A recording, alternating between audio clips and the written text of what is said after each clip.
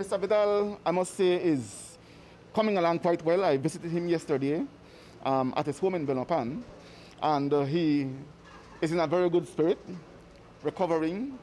And I have said to him, try not to worry about work, but try to focus more on getting ready. He already said that he wants to come back, but he needs to do what the doctor says. So stay home, take his medication, and get well. So we're grateful for the Almighty for giving him a second chance. And we're also grateful for those who have been praying for him. And we ask that you continue to pray for Mr. Vidal's quick and full recovery.